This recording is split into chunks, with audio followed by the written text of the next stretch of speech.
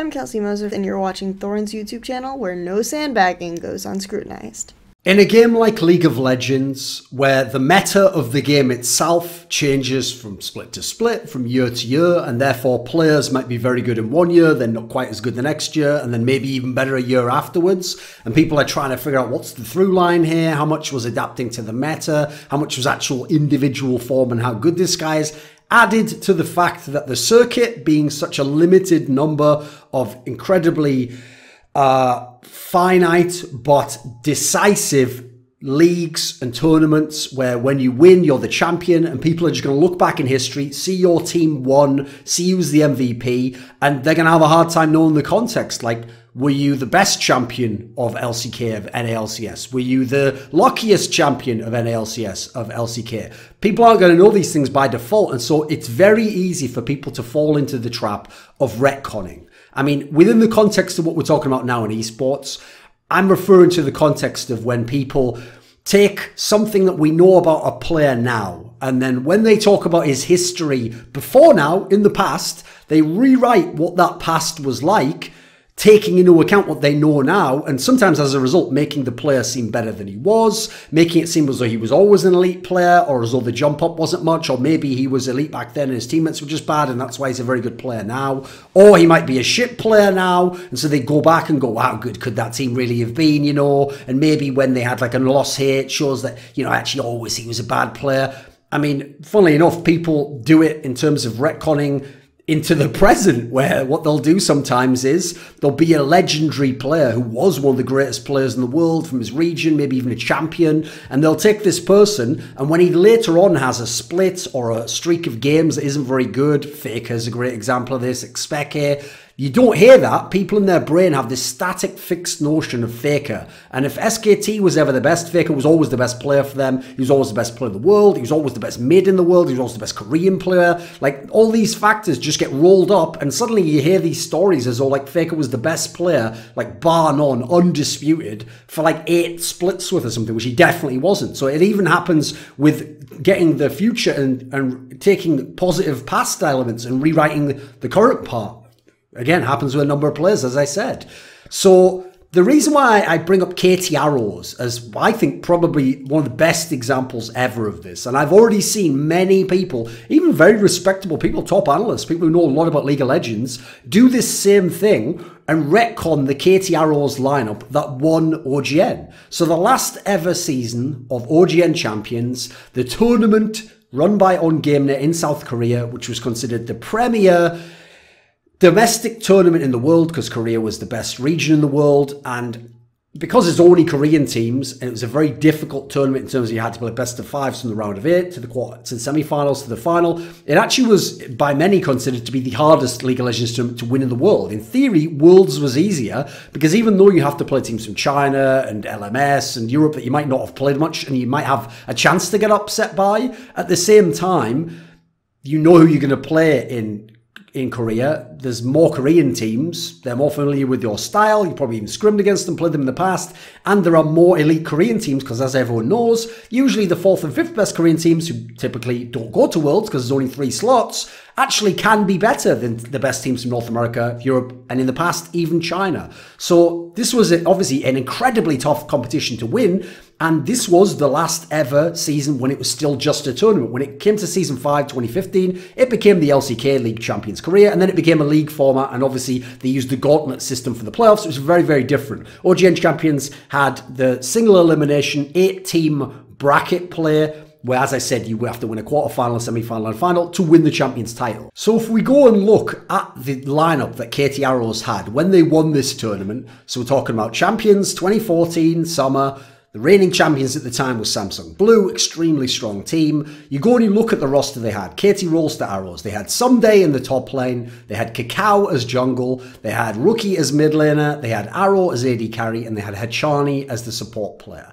So if we go and we look at this team, you know what? On paper, yeah, with what we know now, with today's 2018 eyes, this looks like a fucking super team, right? This looks like a line. This must be a really strong team. Like, no wonder they won the tournament, you know. Fuck, why weren't they at Worlds that year? What a fucking amazing team this is, right? Because you think about what happened in the future, what we now know about those players and teams, right? So we've got Someday here. Well, everyone knows Someday a year later, when you go to Champions Summer and it's LCK time, he was part of the KT roster that's finished in second place in the regular split behind the incredibly dominant SK Telecom. So they're finishing ahead of Ku Tigers, who would have been the very good team in the spring. They're a team that once you get to the playoff portion, they managed to beat out the Ku Tigers. They beat them 3-2. They get into the final. They lose to SK Telecom, but this was an incredibly dominant season for SK Telecom. SK Telecom went on to win Worlds. Many people cite that 2015 lineup as the best ever lineup of SK Telecom. So we know Someday at this point in time, a monster, right? You go and look, he was the regular season MVP. They used to use the system where it was based by how many like player of the game type awards you won. He was the MVP of the summer split. Then at that point in time, obviously what a fabulously incredible player. He even had a pentakill in one of his games with Riven against Incredible Miracle. So what an amazing player, right? You know later on, not only was he very good in all the KT Arrows teams he was in, particularly years after they won this OGN tournament, but obviously playing for 100 Thieves this year, the guy's fucking amazing. Even when he was on Dignitas a year before that, he was still a very strong player on, quite frankly, not a very good team. So it's a guy who's been amazing, right? He was on this team. Then we go and look at Kakao. So we know Kakao at this point in time actually was in contention for best jungler in the world, like along with Dandy, quite frankly.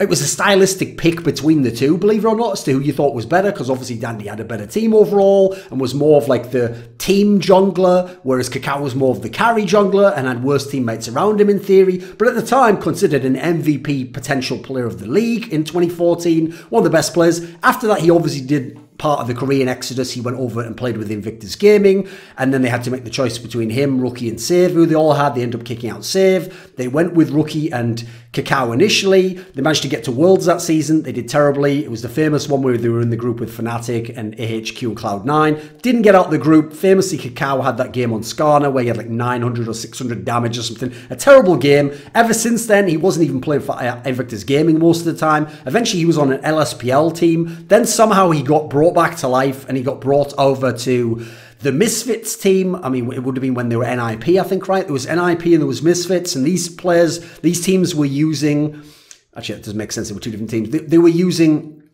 these guys, using Kakao at this point in time, but he wasn't a very good player. He was considered very washed up. So he's actually the only player, really, that you can't really retcon being better. If anything, you have to remember that he was very good at the time. The rest of the players, you keep going through the lineup, they all have way better careers after this point in time, after winning arguably the best tournament of their careers, except for Rookie. Because you go and you look at Rookie, he's actually considered the best player in the world right now. He just won this tournament. He just won Worlds Season 8. And he did it on a team that, okay, they lost 2 games to Fnatic in the group stage. After that, they went 3-2 against KT Rolls, the best Korean team, filled with superstar Hall of Fame players.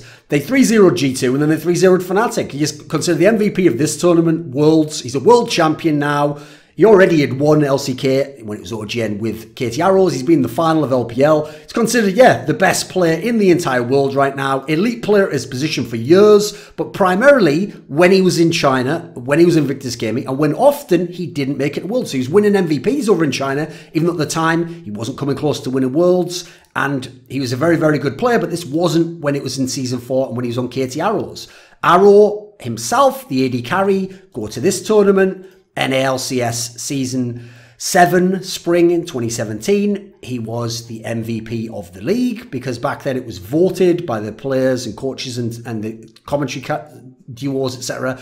I will point out, by the way, if NALCS actually used the same MVP system that LCK does, DOhDoubleG would actually have been the MVP that season. And in fact, Arrow wouldn't even have been top 5. But that's because you use a different system. I actually think generally, even though it's been voted for in, I think, quite a pathetic manner by people voting for their own teammates, generally, I actually think the system for voting for the MVP of LCS is actually superior to LCK. The idea of just player of the games, I think, is a very weird metric to use. So Arrow, later on, an MVP of NALCS. And then Hachani, okay, Hachani was never an elite player for my money at any point in time. But you know what? He got to come back. If you remember, he was on Rebels Anarchy. Then he came back to KT Rolster when it was Season 6, when actually most people had written them off. They thought this team wasn't going to do anything. And if you remember, Season 6...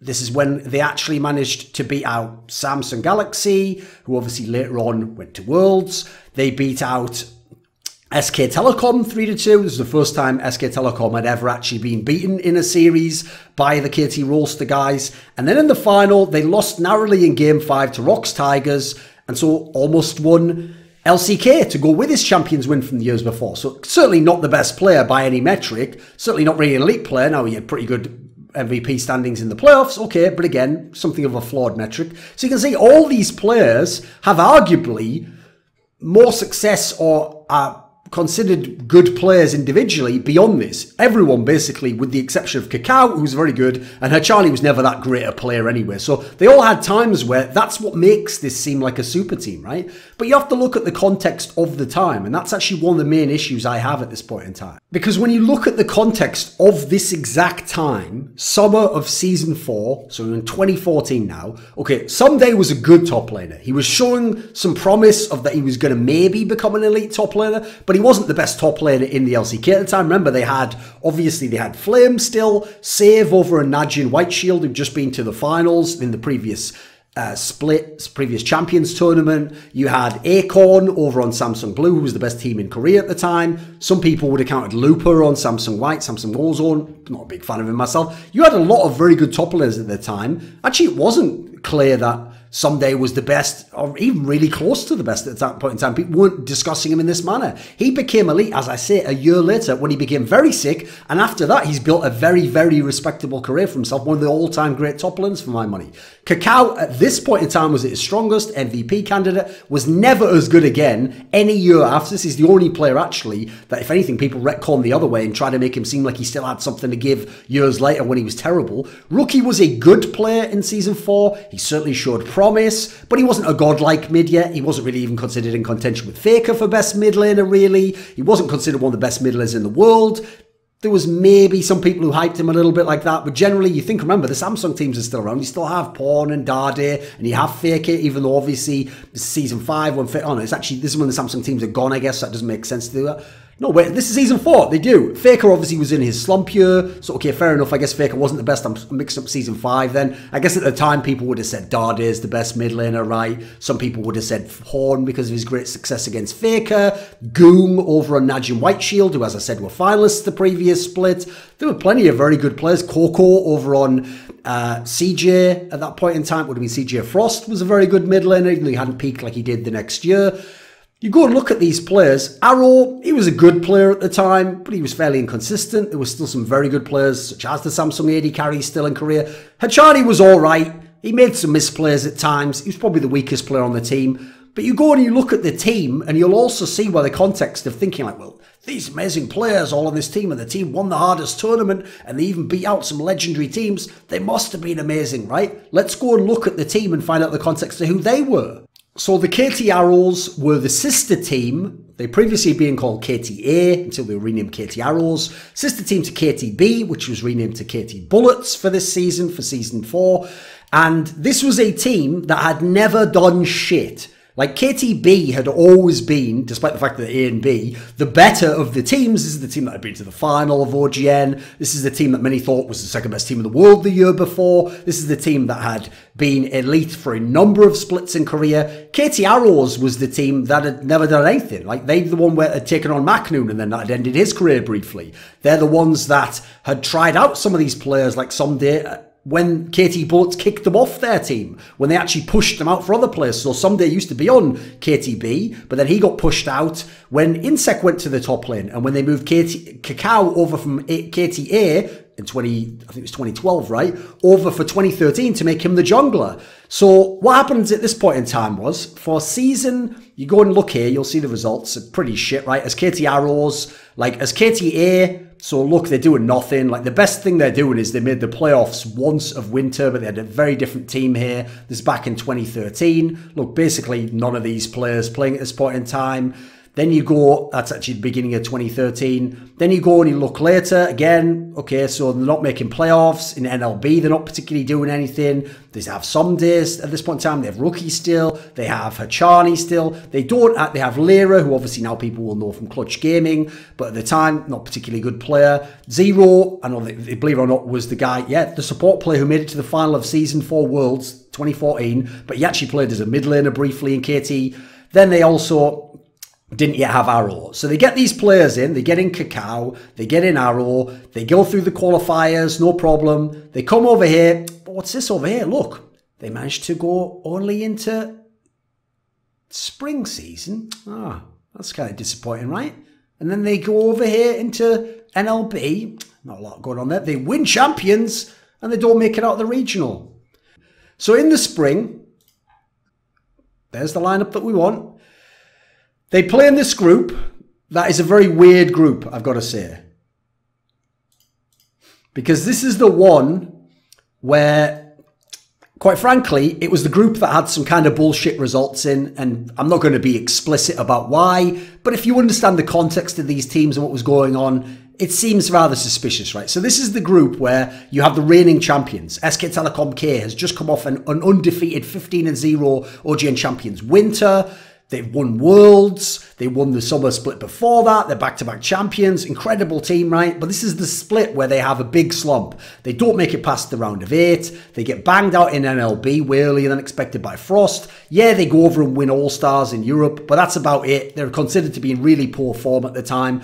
In this particular group, KT Arrows tops the group. Hey, that sounds pretty fucking good, right? But this is the problem. They do it by beating Prime Optimus, terrible team. They lose to SK Telecom S, the sister team, which is the one with Bang, Wolf and Marin, but they weren't considered a great team at the time. Easy Hoon was the mid laner, and I think Hero maybe was the jungler, unless I'm misremembering that one. They actually managed to lose to that team 2-0, so it's kind of underwhelming, right? SKTS has never done anything in Champions at this point in time. But they then managed to beat SK Telecom K, the reigning champions of OGN, and then through bizarre circumstances where SK Telecom S, the team that beat Arrows, manages to lose to the worst team in the group and then lose the tiebreaker to their sister team. It's actually SKTK that make it out of the group. But whatever, KT roster A manages to win the group. Okay, that's pretty impressive stuff generally, right? Then in the playoffs, they immediately lose to CJ Blaze. 4-game series, they win 1 series. This was the Neo Blaze lineup with Daydreaming and with Emperor, but you still got Ambition, you've still got Flame, fabulous players, Lost Boy. This was the game where Flame pretty much carried the series, was very good on Renekton. So they get knocked out in the round of 8, that's it. Blaze goes on. Okay, Blaze, to be fair, was 1 game from either making the finals or finishing 3rd. Okay, pretty good team still, even though they're not the best team, but bordering on elite in Korea. So okay, not the end of the world to lose to them. So now you come to the summer split. So the summer split, again, same lineup. Nothing changed. In the summer split, they top their group again, Group D. Now, not the craziest group, comparable to the one before, except that you don't have a team coming in with the strength of SKTK, although SKTK didn't play with that strength in there. No, now what you have is, they tied the Stealths, who actually weren't a joke, because this is when the Stealths had Captain Jack over on their team, and actually had some promise as a lineup. They went 2-0 CJ Blaze, the team that beat them in the playoffs, so showing some progress, right? Developing on as a team, the same lineup, even though CJ Blaze had their own issues this time, didn't make it out of the group stage, thanks to losing a game to Stealths.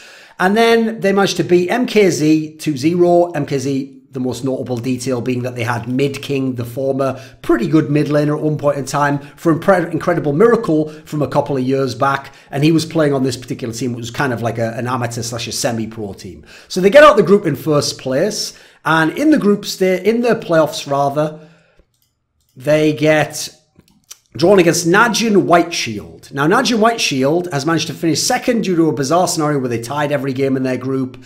But to be fair, a very competitive group, like the most parity of all the groups. They get Najin White Shield, and it's a 5-game series against this team that were the finalists of the previous split. So, okay, props to Arrows for winning it. Actually, White Shield even has an edge at one point in time in Game 5. It looks as though they're going to be able to win the tournament, perhaps. But Arrows comes back, they win, they go to the semi-finals. Who are they playing in the semi-finals? They're playing SK Telecom S. Now, why are they playing SK Telecom S? Where are all the good teams?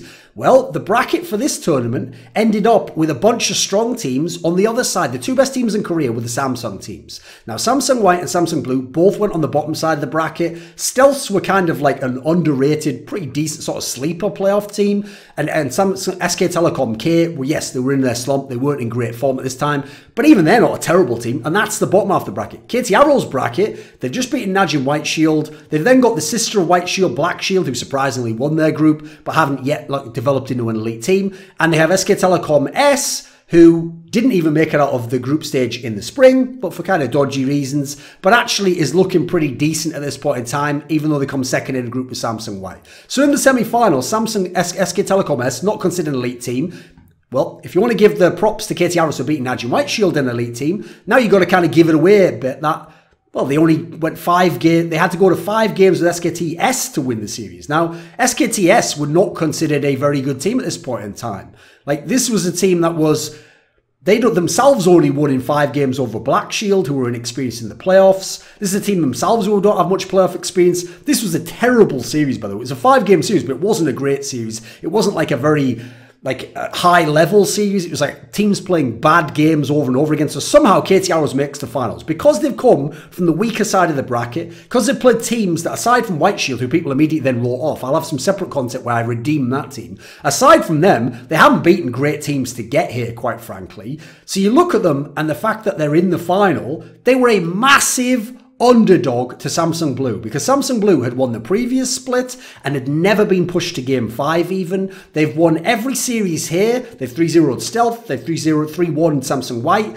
They, again, have never been pushed to 5 games, and KT Arrows wins only in 5 games, and with blind pick, as usual in the OGN format back then, being the 5th game. An epic finals. Like, I would say some underperformance by, off the top of my head, I think it was actually Deft that had a couple of games that were a little bit dodgy, and also you have to obviously add that Acorn didn't do very well against Someday. Overall, it wasn't really that much of a mismatch. It was generally Kakao who dominated the series, was the MVP, and made some key plays, especially in that game 5, to win the series for the guys here. So the fact is, like, this is a big outlier that Arrows wins this series. What happens after they win this series? How do they follow up on their success here, right? Managing to beat the best team in Korea, the best team in the world, and win OGN. Well, they go to the regional, and what do you know? They start out in round 2. They play against Najin White Shield, the team that they'd narrowly beaten in the round of 8. Najin White Shield's just beaten their sister team Bullets, so actually there should be even bigger advantage for Arrows. You've beaten the guys from White Shield already in a playoff series. They've just played your sister team and had to show a lot, presumably, to beat them. You should have all the info, everything prepped. No, you get 3-0 by Najin White Shield. Najin White Shield actually ends up winning the gauntlet, goes to Worlds. People then retcon that Najin White Shield was shit the whole summer, and at Worlds, despite this amazing gauntlet run, because people want to downplay Alliance,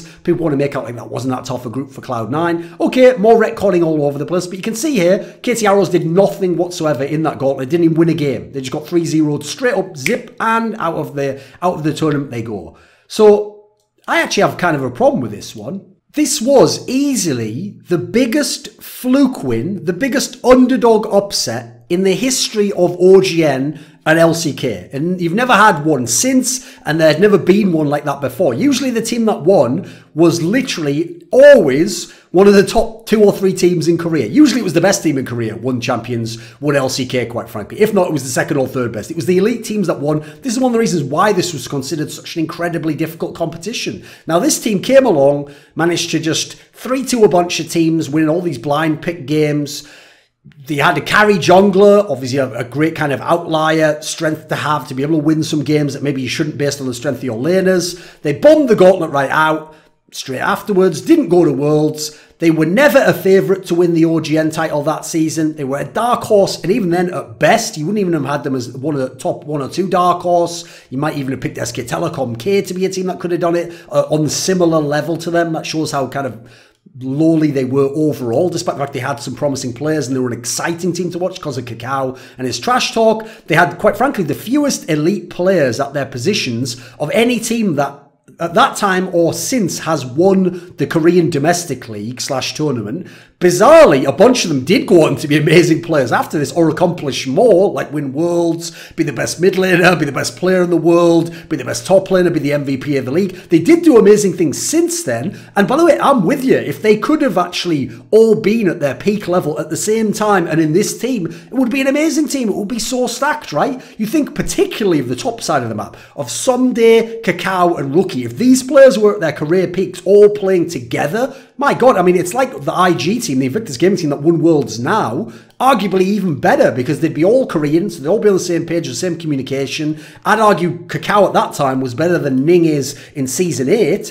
You have, or in terms of relative to their time period, Someday, okay, different type of player to the Shy, more comparable to the Duke in that sense. I don't know why I said the Duke there. More comparable to Duke, but an extremely good player and a carry player himself, and gives up so much space. Rookie, obviously, godlike player now, would be a monster paired with Cacao back then, and then with a low econ like guy who doesn't need all the resources in Someday, this would be an incredibly dangerous team. It's just the problem is that team never existed in terms of those players being at those peaks unless you retcon all of history and take all these accomplishments from years later, push them all back and say, well, that's the same name back then, so he was good there. And wow, no wonder this team won. No, it was a massive fluke win. This video was kindly supported by Dean Tanglis, Andreas, Snazore Westerlund, Gardner Wilson, OllieJ, Tobias Bernasconi, NateDOhDoubleG, James Harding, Kyla Harris, Travis Greb, Daniel Yordanov, and as always, a special thanks goes out to Jerky's Minion.